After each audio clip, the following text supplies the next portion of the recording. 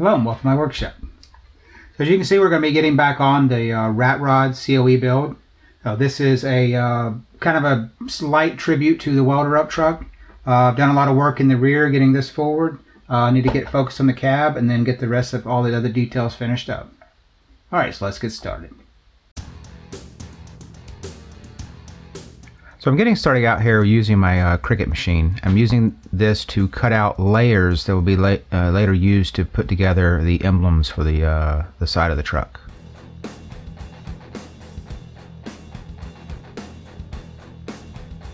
So here I'm just kind of cutting little spots here and there what may not have cut all the way through. So this is 15 thousandths thick styrene, and the Cricut will pretty well cut through it, but not always 100%. So I got this CB antenna from Scale Metal Supplies, and it's a steel wire with a 3D printed base. And so I wanted to have it look the spiral look. So I'm just taking string and winding it up, and then putting a heat shrink over the top to give it that look of the old school CB antenna.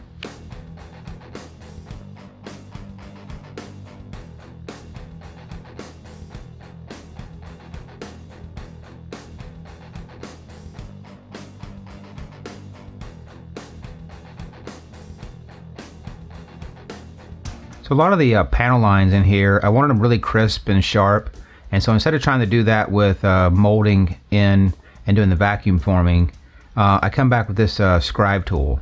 And so I'm just making marks, getting things set up and lined, and coming back with the scribe tool, and then carefully scribing those lines in.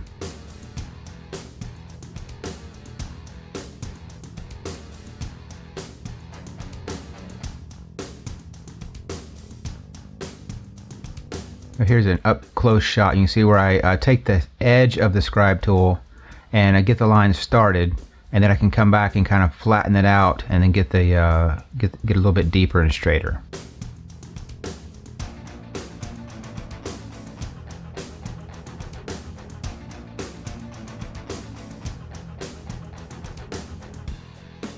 So I started off with these bomber seats, and I wanted a little bit of a texture on it, so I went with this hammered paint, but it wasn't the right color. So then I came back with another color on top, and then I just basically took some black, and I think it's a mix of gloss and flat, and gives you a little bit of a satin, and painted the seats.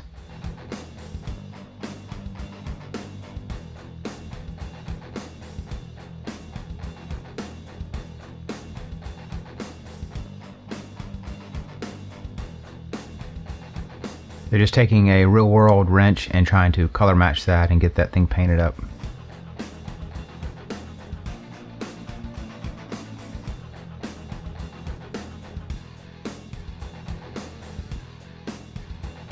So I found these signs on the internet, and they're just old signs that I printed off, and now I'm gluing down to some styrene.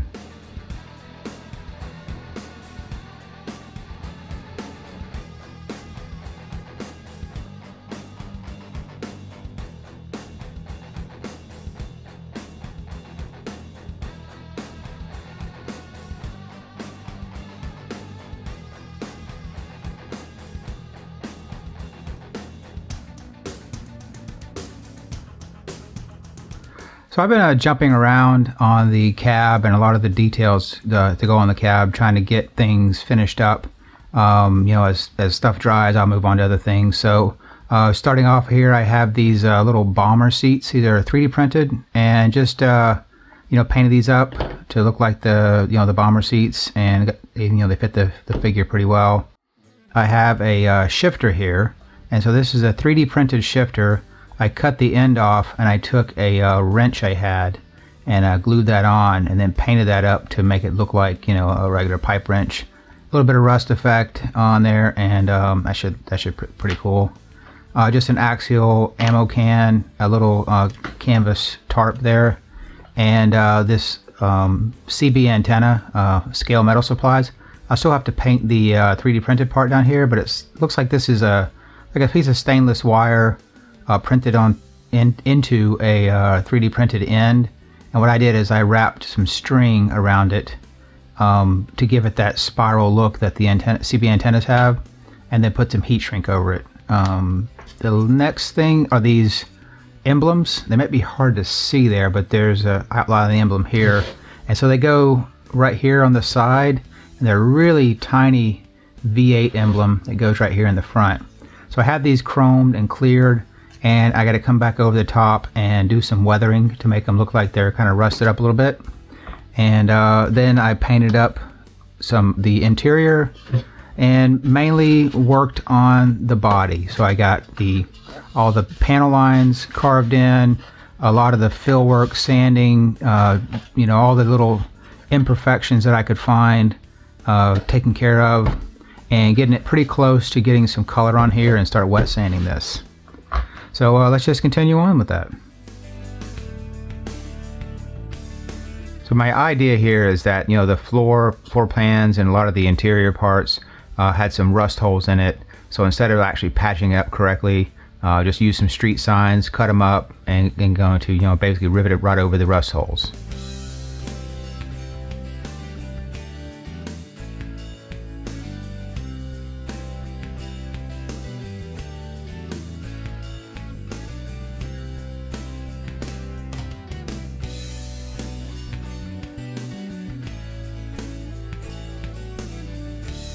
So you can see I've taken the silver Sharpie to make it look like it's aluminum around the edge.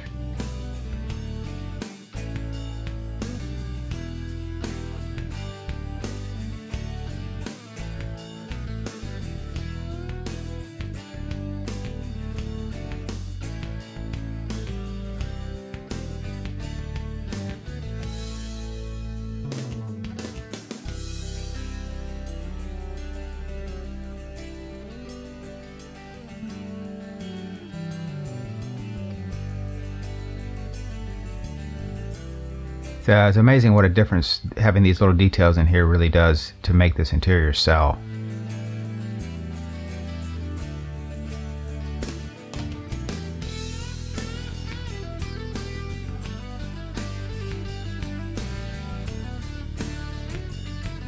So for the interior, I didn't want to use just straight black.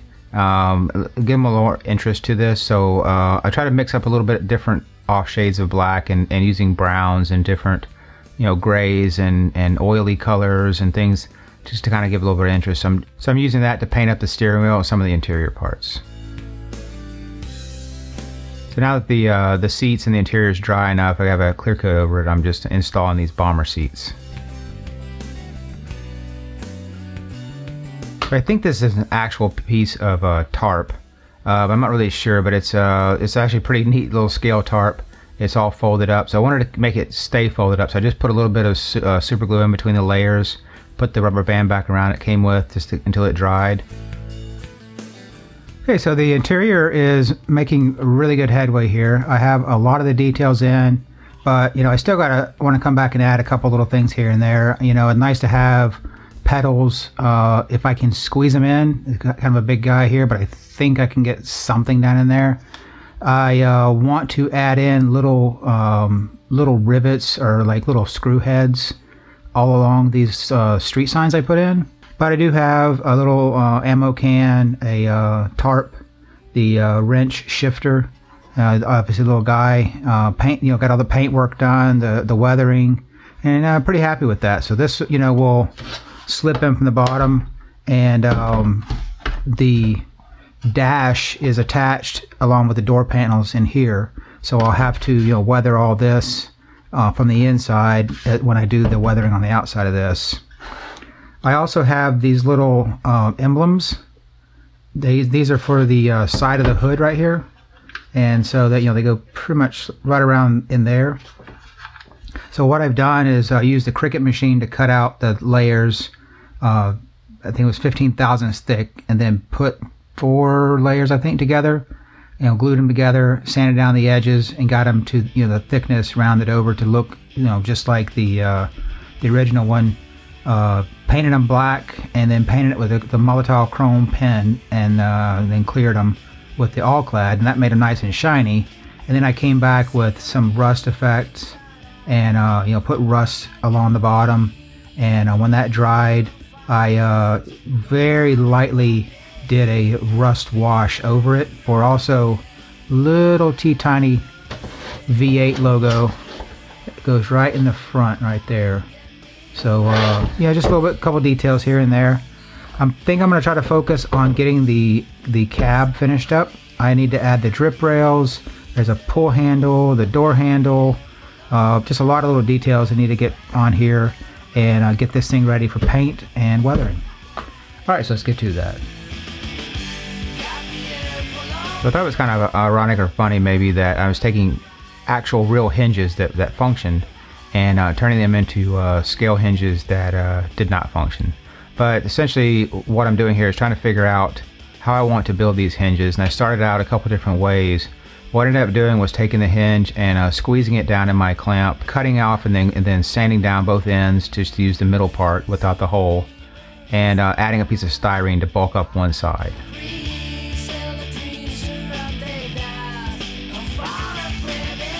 So here I was marking out where the hinge needs to be and then taking a small rotary tool and just kind of carefully carving that in.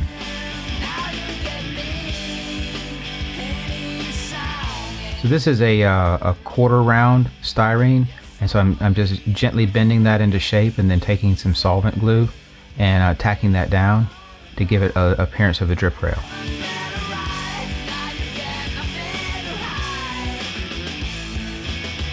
So these trucks have a pull handle to help you get up into the cab, and so I'm just taking a little bit piece of metal I had and bending that around into shape.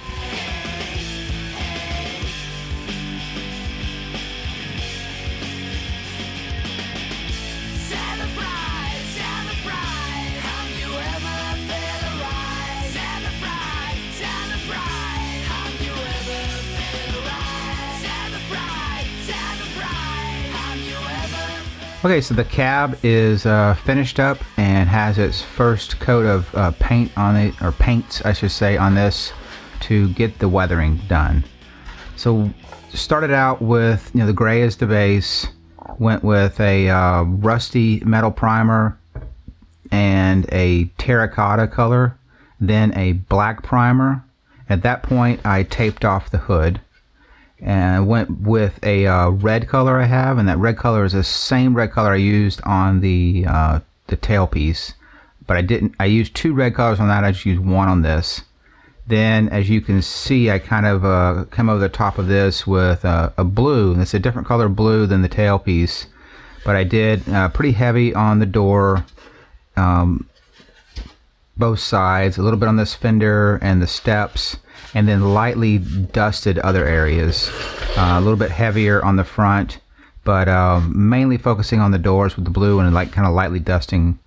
So when I sand this part back, I want most of it to be red, and a good part on the door to be blue. The hood, after I got this done, I came back and just put some tape around here. See, I didn't do a great job taping, but I'll sand this back and this will go away. But what I want the hood to be is mostly black with the top of it that getting down to that rust or terracotta color, and then there'll be just slight hints of this cream color. So hoping that color scheme is going to work well. It probably looks really odd right now, but I think it's going to work. Now to get to here, I needed to get these hinges finished, and so these are just actual regular just scale hinges. I bent them over, carved them down, kind of squished it together, added some styrene on the back, some filler here and there, and got it to this shape to give me a look of the hinge. So in the rear, these little pull handles are the flags you put in your yard when they come and do the digging. So you'll come out and stick those in. So that's just bent and glued into the side of the body, and just got all the drip rail and all the body lines and everything cut in there. All right, ready for some wet sanding. Let's see if we can get this patina worked out.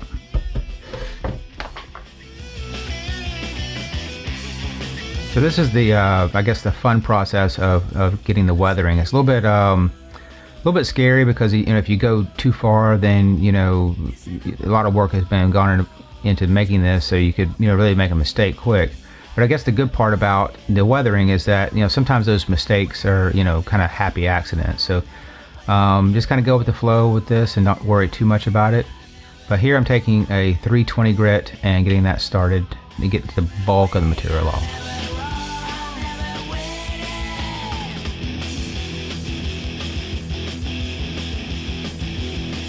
So another thing this does is it flattens out the paint and getting it ready for a clear coat and make it a really nice finish.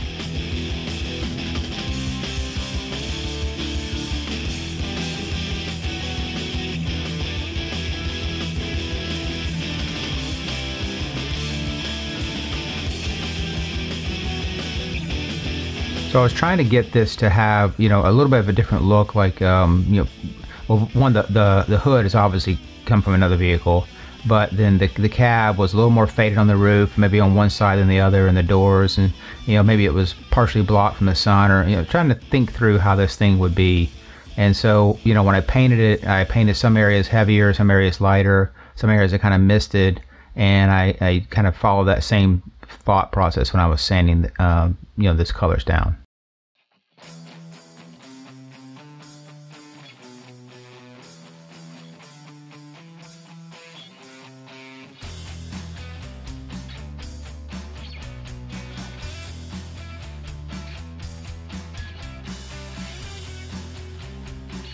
So this is a real rust metal effect. So it's got basically has metal or iron, I guess, into a paint pigment, and you just paint this on, let it dry, and then put a solution on top of it to form the rust.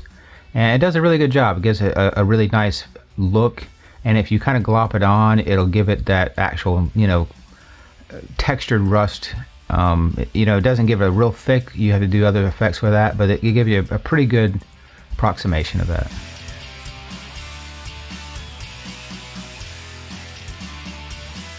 Here, just trying to get my Wesmade logo centered up the best I can onto the door.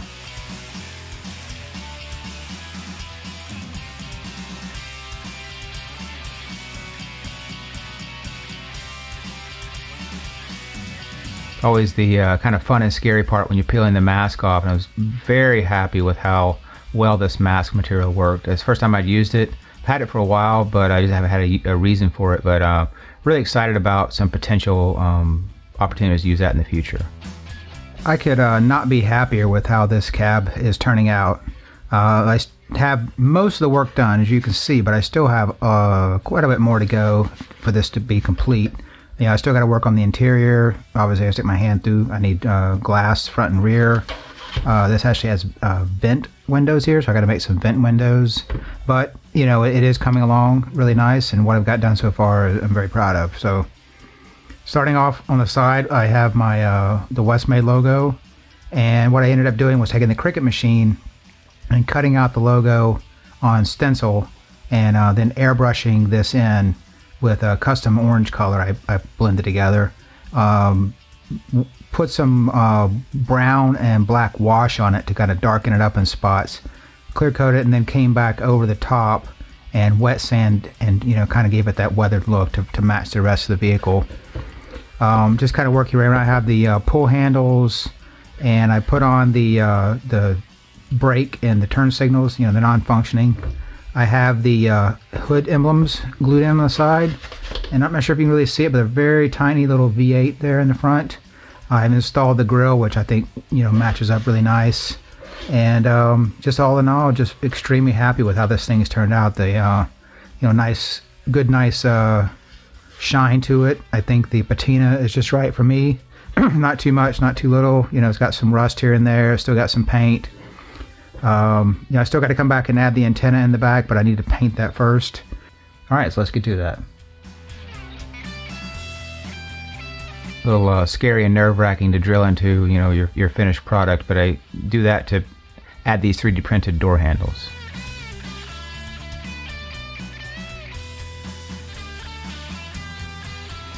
I bought this rubber material. I'm not really sure what it's for, but it's got a little bit of a texture on it. It's a very fine texture. I use that as a step cover for the side steps.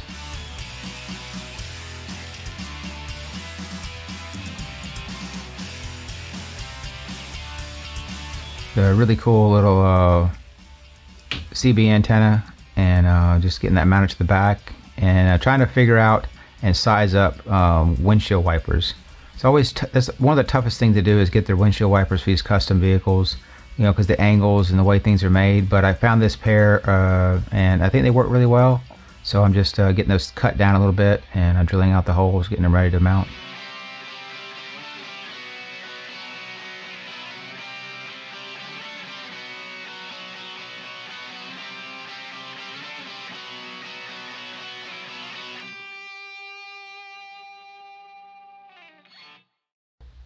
So I think I'm at a pretty good stopping point for this video.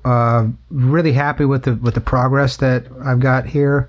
You know, I said I've got all the paint job pretty much on the outside complete. I have a lot of the emblems and grills and little items added. You know, I have door handles, little rubber pads for the steps, the CB antenna in the back. You know, just lots of little details. The interior, extremely happy with that as well, with the the stop sign and all the different street signs in there for, you know, patching up the holes. And you know, it's pretty simple, basic interior. Like I said, this pops in, there's a dash and door panels, but that's what I need to focus on next, is getting the dash and the door panels and all that sorted out, and get some windows. I started working on the windshield wipers, but I need to finish those up. And you know, a lot of little things to go, but like I said, making really good progress. I also have a lot of the details on the chassis to finish up, and but you know, we'll have to get to that next time. Really excited about the things coming up. Lots of fun projects. Until then, we'll see you in the rocks.